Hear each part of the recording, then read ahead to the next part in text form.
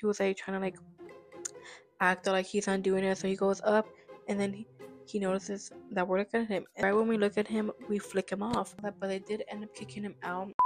Hello everyone, welcome back to my channel. So as you can tell, I did get a mic. So let me know how the audio is. I tried doing it like right here, but I didn't like how the audio was. I'm gonna be holding it. I also do have some cucumbers with lemon and salt because I just wanted something to snack on while I tell y'all the story and not have it be awkward. So if y'all saw the thumbnail and the title, you already know what I'm about to be talking about. So I hope y'all enjoy the video, and yeah, let's get to it.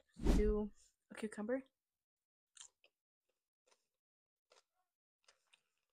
I don't know how it I don't know how it sounds, but I know I do chew hard, so sorry for that if I don't like it. I'm gonna be talking about two stories. First one is going to be when I was about like 10 or 11 years old.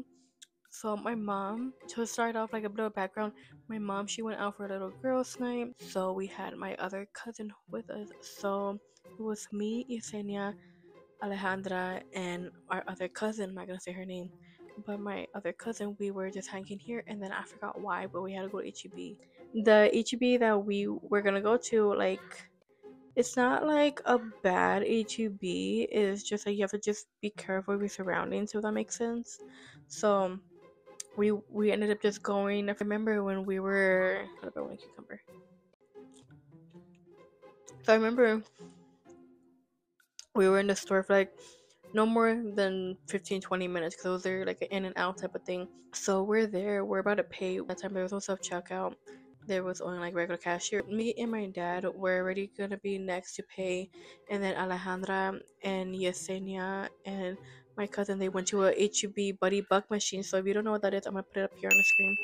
But basically they went to there, and I was about to go with them, but then somebody told me like to stay back. So then I stayed back, and then my dad, he like taps me, and then he like check on the girls because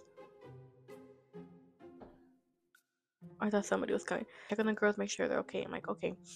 So I do that, and then he tells me, he's like, make sure, like basically telling me there's a man behind us, and like to see if he's staring at like me, like at us or at the girls. So then I look back. I played it off. I smiled at my um sisters, whatever. Then I looked at him, like just playing it off, right? But he's looking at me, and this dude, like he literally looks like he's so nervous, like he's like he he reminded me of the guy from, I don't know if y'all seen the Lost Boys, but like that blonde guy. I put a picture of him up here. So then we're there, and then I see him, and he's like nervous, and he looks at me. Then I see him he has his phone. It didn't even look like he was on his phone though. Like it was like those type of like, oh, go on my phone, like play it off, right? So then I had just ended up telling my dad, like, yeah, he's like looking at the girls. This part,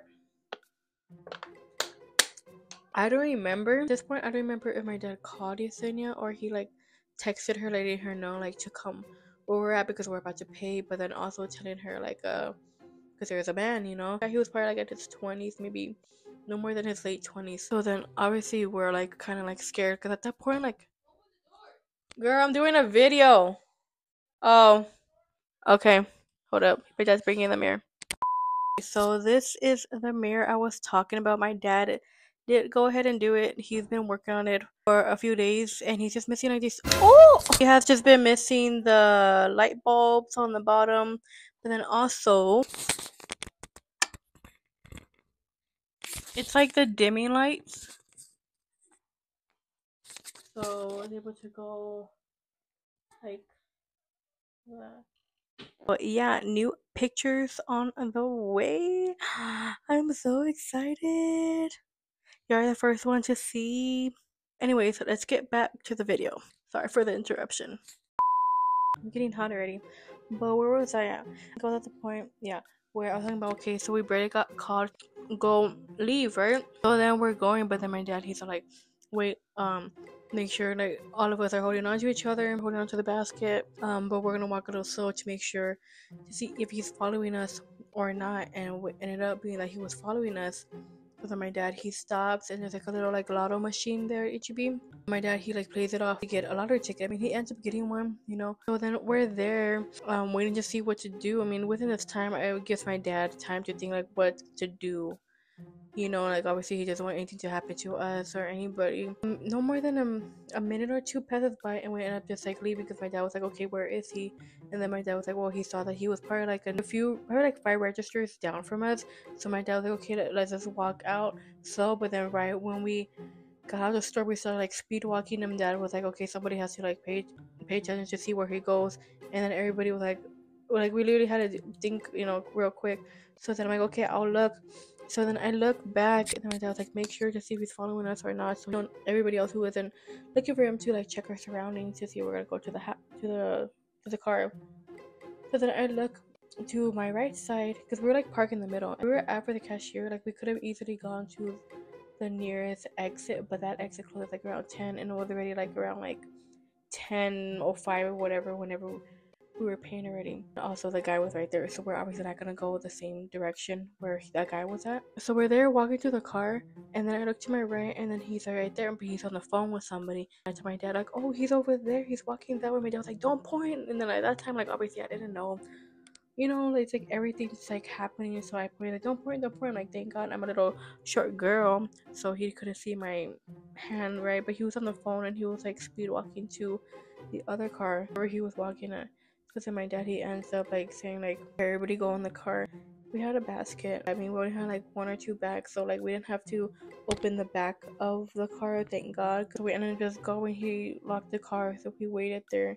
And then tell me why when my dad was like, "Oh, are there any cops?" I'm like, "Yeah, I think there's some cops over there, like in the plant area. Areas like outside." So then my dad's like, "Okay, let me go tell them." We get there, we're driving up to the cops, and then the cops they're already there. They're drinking and they're smoking, and then my dad, he like kind of like waves them down, but he didn't pay attention. So he did like, you know, like a little honk so they could get their attention. But they looked at us like, why, you know, basically like, oh, why are we ruining their mood, or you know, their little talk, whatever. So then the one cop was like, why, what happened? And then my dad explains to the cop, was like, oh, okay, yeah, I guess we'll just see what happens. And he goes and like smokes. You could tell the cop did not give a crap about what we were saying, like. So then my dad, he literally just like okay, just letting you know. My dad wanted to get mad at them, he can't, because you know, as a cop, I was like, I can't believe him, like they gave like the attitude, like they don't care, just wanted to chill, whatever. So yeah, so then we ended up just driving around like a different route, so just in case the car was like following us.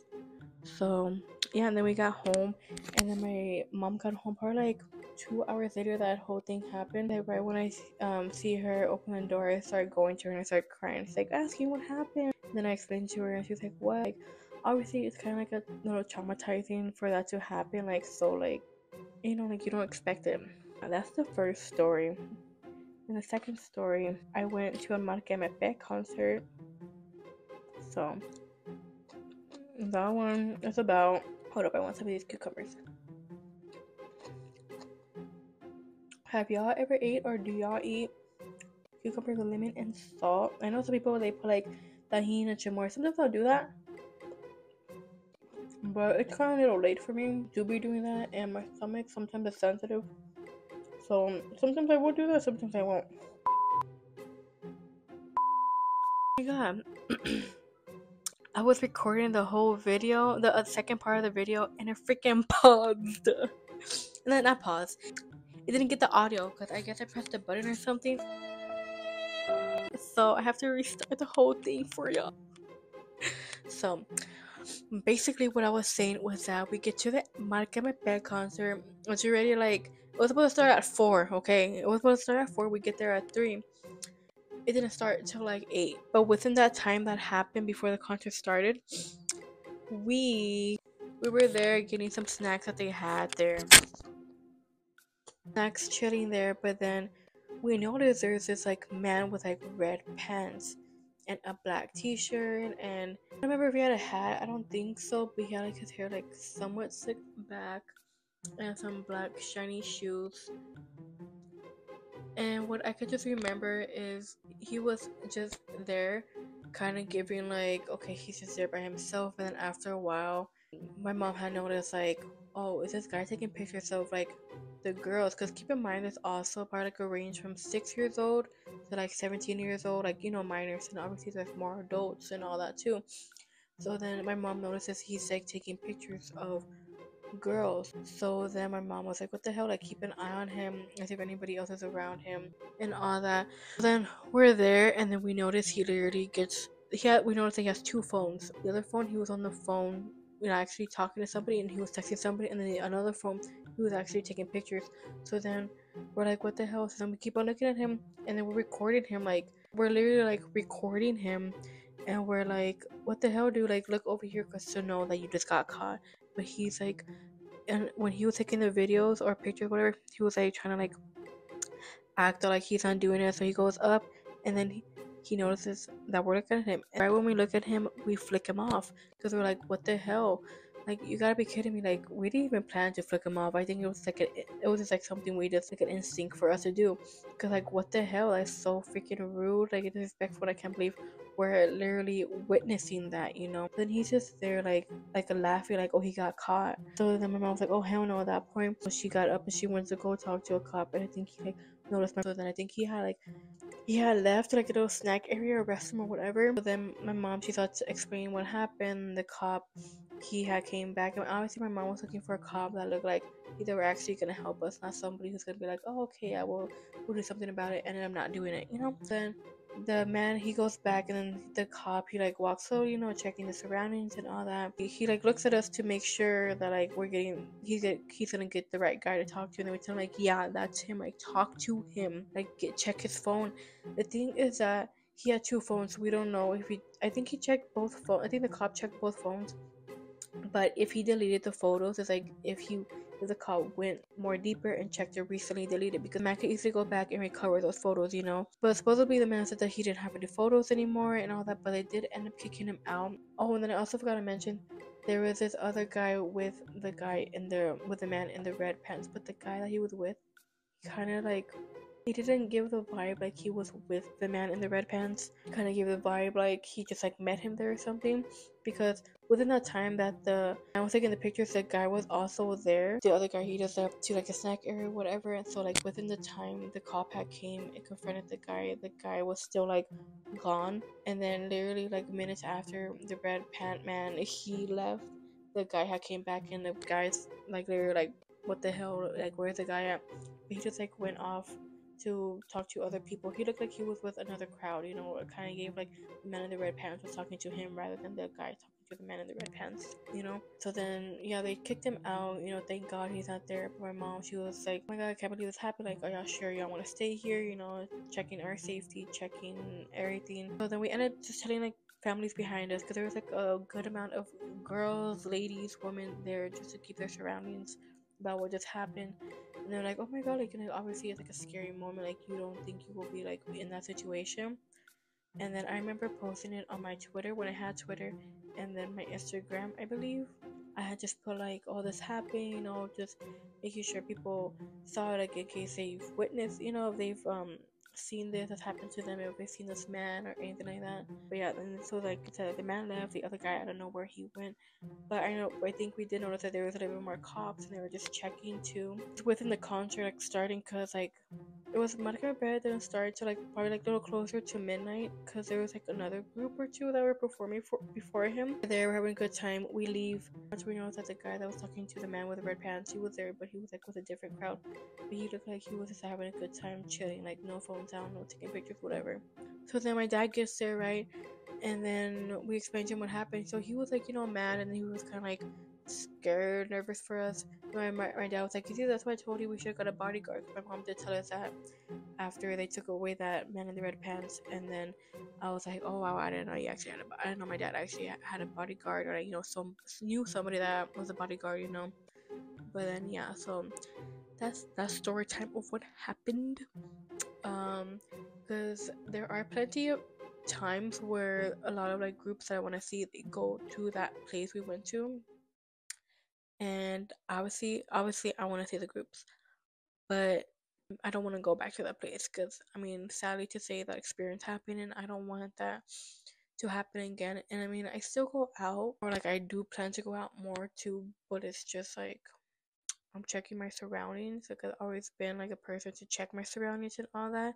So yeah, like I want to go see those groups that perform, but they always go to that place, and I don't want to go to the place sadly because of the experience that happened and all that. Yeah, this is your sign to check your surroundings if you are not checking your surroundings. Okay, so yeah, do that. Go have fun, but make sure you're around people you trust, or at least trust like really good. I hope you enjoyed this video. I know it's kind of short in a way. I don't think it's like a long like story time, but I hope you enjoyed this video, and remember to like, comment, subscribe, and click the notification bell, and I will see you in the next video. Bye.